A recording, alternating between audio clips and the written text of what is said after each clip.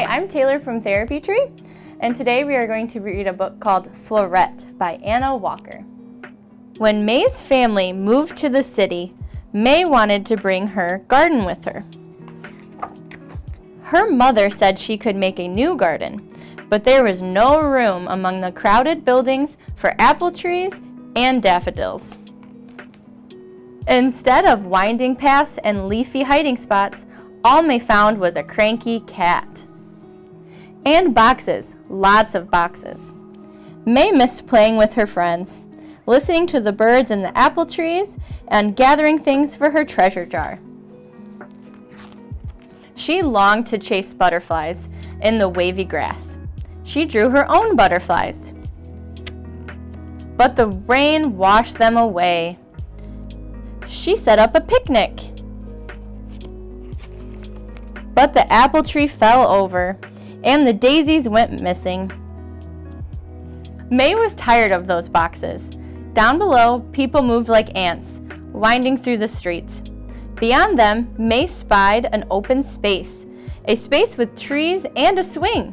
When May's mother was ready to go out, May ran downstairs and led the way on a new path. She turned the corner and walked over a bridge, between the buildings and under the lampposts until she came to a park. A park filled with tiny stones and empty chairs. May drew a daisy in the pebbles. She listened to the hum of the city and the rustle of a tiny bird. It was an apple tree bird.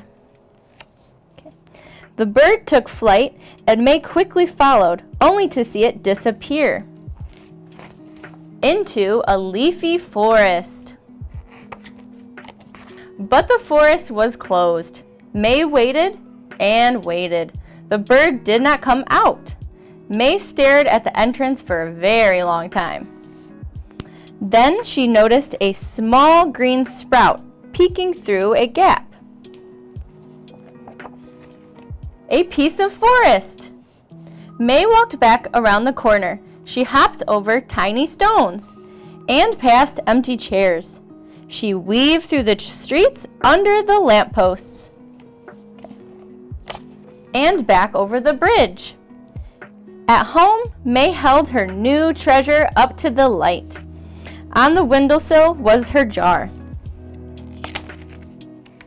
A small jar with enough space for a plant to grow. In May's garden. The end. Thank you for joining me for Storytime today. Until next time.